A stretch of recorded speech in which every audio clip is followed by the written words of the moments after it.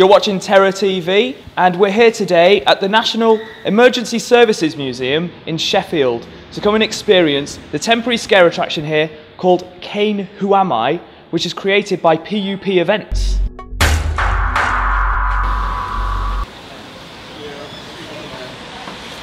Five years ago, whilst excavating to restore the museum, a set of untouched rooms and cells were found.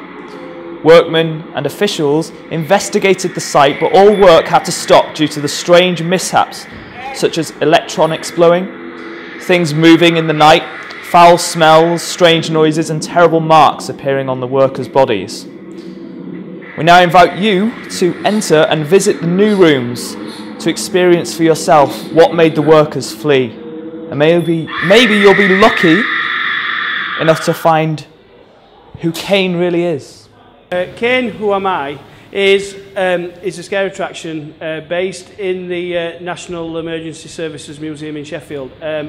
It's based on the actual ghost encounters that lots of different paranormal investigators have actually come across in this building. So we're taking actual encounters and actual people that they've actually found spirit-wise, and we're just bringing them to life. Who's going to get you? We were very lucky that they contacted us to do this. They'd been to a previous scare attraction that we'd done, and they asked specifically, could we come through and have a look? And as soon as we walked in, anybody that's ever been in this building, it's like nearly 120-year-old. It's absolutely beautiful. It doesn't need theming. Everything's there for you. It's just a wonderful place. And as soon as they asked, it was look at the logistics, and it was yes, and it were, oh, definitely we've got to do it here, because it would just be an opportunity wasted if not.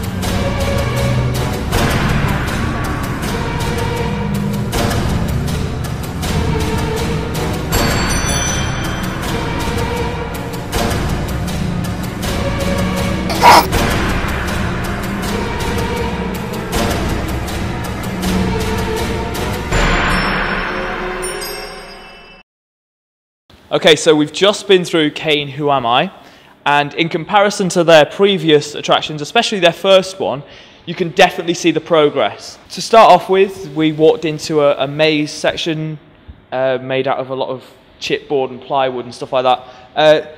The theming itself was quite minimal, but that's because the building kind of themes itself anyway. We really liked how they used real ghost sightings and stuff in the actual story. I thought that worked really well. It was nice that they actually even partnered up with a paranormal investigation company. But overall, the acting was very good. There was some very good scares. Cameraman Paul had some great moments in which he would nearly drop to the floor. I found that quite amusing.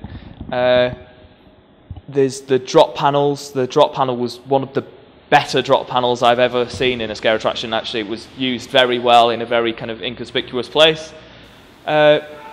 We come to meeting Caine and finally find out who he is. and he got us to lie down, got Paul to lie down on a bed, and he stood me in the corner of the room facing the wall, and I think he was trying to find our kidneys.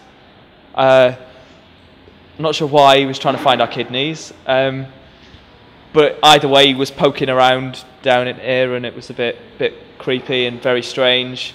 There's one specific actor in there who's absolutely fantastic. She worked the room absolutely amazingly. I'm sure you'll see maybe a little bit of it in the video themselves. And then at the end, we were kind of pushed into a gate in where we had really no way to go other than through the gate. But we had to step back and open it. But we had 3 or 4 actors behind us grabbing at our legs and stuff. That was something I really didn't expect. I didn't expect the actors to touch us as much as they did. I expected it to be a lot more calm and just simple scares here and there, but I think overall, out of 5, I'm going to give it about a 3. Do you think 3? I think a 3. We'll go with 3.